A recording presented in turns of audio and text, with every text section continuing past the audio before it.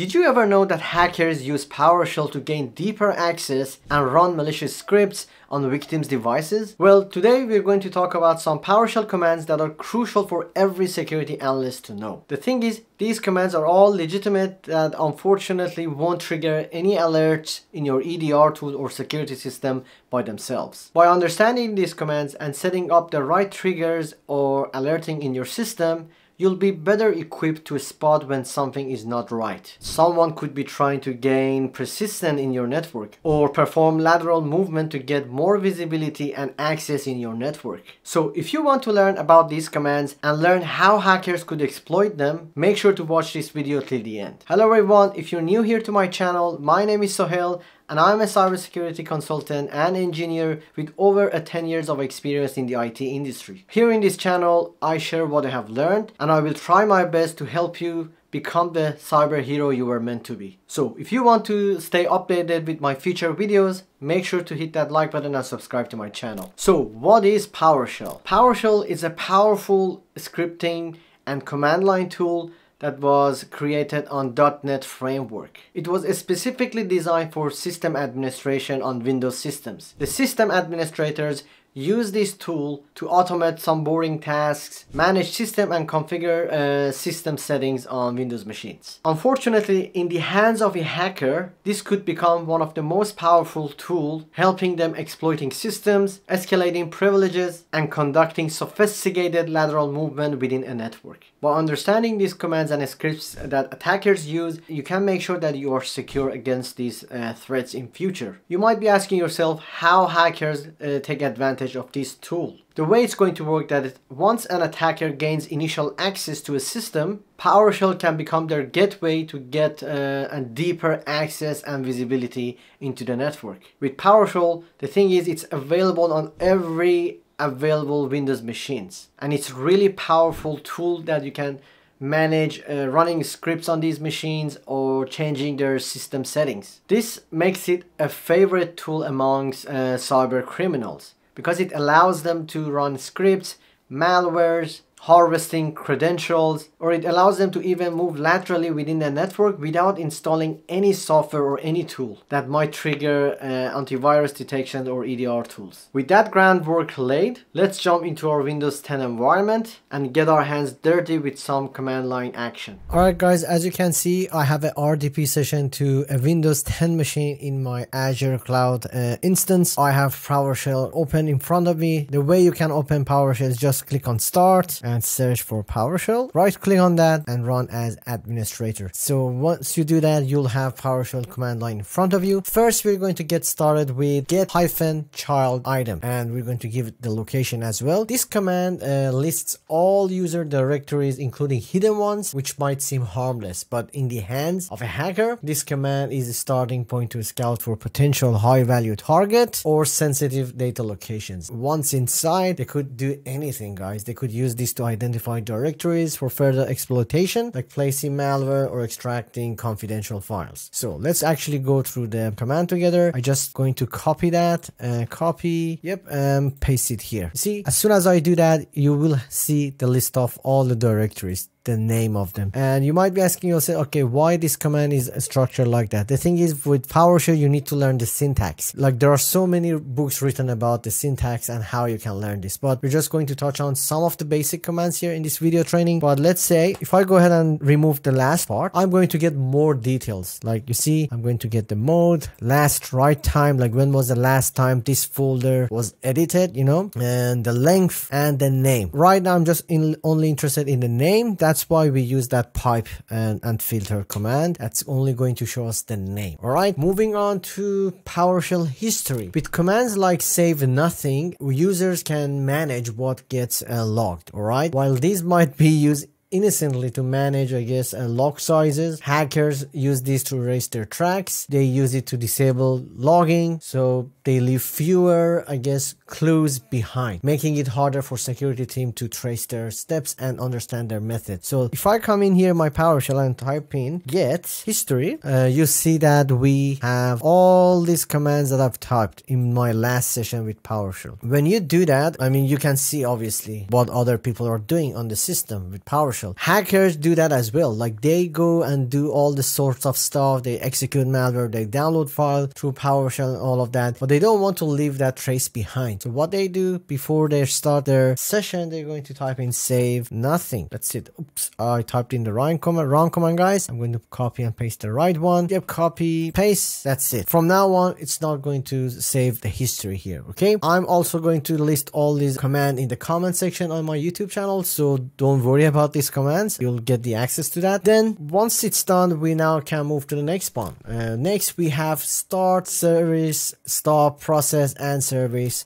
things like that. These commands allow you to manage what services and processes are running. A hacker might misuse these to stop security services, disabling your defenses, let's say your antivirus, EDR tool, and things like that, or actually start a malicious service as part of the persistent mechanism. They can also terminate processes that might be monitoring or logging their activities. So if I go ahead and type in, let's say, get service, I'm going to get the list of all the services on my Windows machine. There is one way to do that like this through command line, and if you go ahead and search it in your start, type in services, that way you can also see the list of services. But hackers, once they have that shell access to your machine, right, they just use command line and all of that. They can see the list of all the services, including hidden ones. All right, that's one way. You can actually add this command with something like this. I'm going to copy and paste it here. Copy, paste. Now it's only going to show the running services on that machine, a specific host. This is really great, guys. So they can actually go ahead and have a look and see what type of applications are running on the machine, what they can do, what are the services that they can stop. Apart from that, we have another command called get process. So services is different than process. What do I mean by processes? If you click on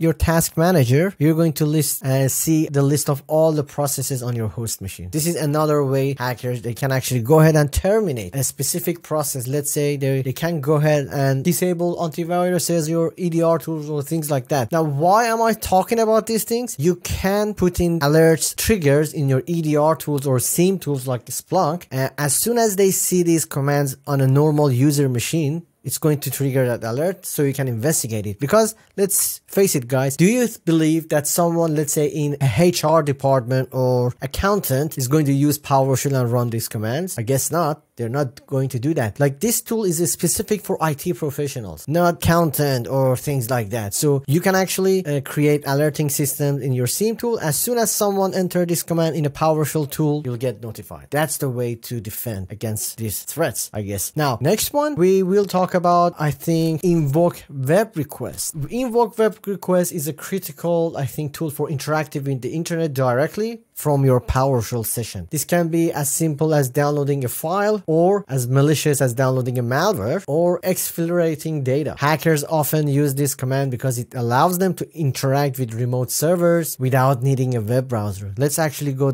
and do that together. So this is the command that I'm talking about, invoke. And you see, if I click on tab on my keyboard, it's going to autocomplete it. So that's another great feature of PowerShell. So let's say I am using this command and I want to get something from google.com. You see, as soon as I do that, it says status code is 200. I was able to fetch the information, the images, and all of that from Google. Typical web traffic, but it's not through browser or curl command. It's actually through PowerShell. Now, hackers, they can actually include something else in the URL, not Google, a server that they own, a location where they have actually hosted their malicious malware or content. So let's say I'm going to type in malware.com, something like that. Now I'm not going to get anything, but you see, you can actually, again, create a trigger or alerting system in your system, and that's going to notify you as soon as someone runs this command in your environment. Hope that makes sense. And lastly, understanding who has access to what is fundamental, guys. I'm going to talk about another command. It's called get-local group. Let's actually go and do that together. Get-local group. When you type that in, you'll see the list of the local group that is available in your system. We have some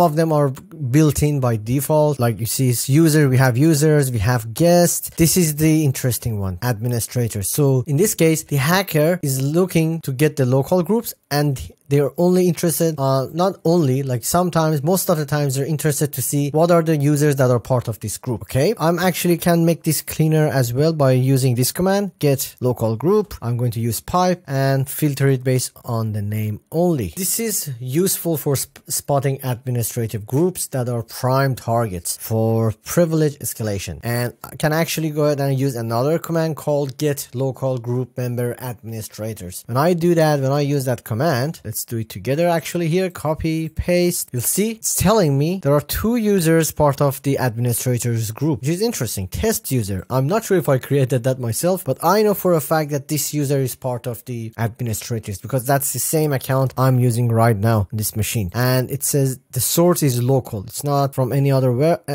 else. It's locally created administrator account, and it allows the hacker sees who is an administrator. All right, there is another command that I can use in conjunction with this called get local user. All right, and I can use different filters and pipe to actually get when was the last time this user logged on to the service, to the system. Okay, this is the command, get -local user pipe ft name enabled last log on. When you click on that, it's going to tell, okay, CyberXL enabled, yes, true, and the last logon time was this time. All right, the other 2 accounts are disabled. Default account, I guess, is disabled, but test user is enabled. I'm not sure what that account is, to be honest. I'm actually going to remove that account just to be safe. You see, you can again create triggers and alerting in your tools and systems to get notified as soon as someone uses a PowerShell and with these commands. Because, like I said, non-IT professional people, they cannot do these kind of things. Hope that makes sense. Our final act, let's simulate how an encoded script could look like and see how our EDR tool, CrowdStrike, catches it. And we're going to actually use a base 64 encoded command entirely. I mean, not harmless. It's actually tied to a cyber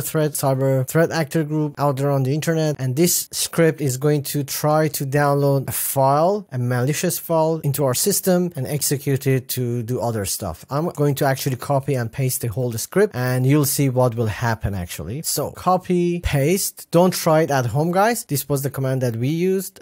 Don't do it at home. We don't want to do that. Now, when I do that, immediately, like, it's actually nothing is going to happen because of that. When I go back to my CrowdStrike dashboard, actually, you see, these are the most recent detections that we have right now. Let's actually go to the detection section. This is the last one. I think this is some 5 minutes ago. Let's click on that. Okay, I'm going to go to the details view. So you see PowerShell exe on Windows 10 by CyberXL. So this is the PowerShell session that I had on this Windows machine, and my EDR tool actually has detected everything, and it's telling me these commands were blocked and what was the reason. Like, this is the MITRE attack framework. It says that the tactic is execution and the technique is PowerShell. All right. Okay, these are the DNS requests that were made at that time. Malware.com. See, this is here as well. Oh, these are the group. These are the commands. Get local group ft name principal. All of that. So from EDR's perspective, all these commands that we used, they were suspicious. That's why it was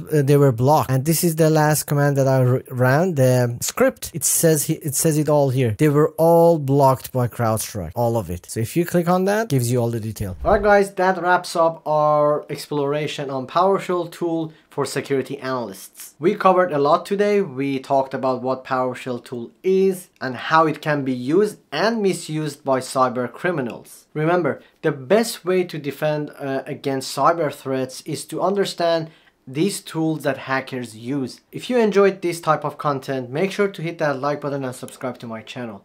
And if you have any other questions or any request about what kind of topic or content you want me to create, make sure to leave your comment down below. See you in the next video.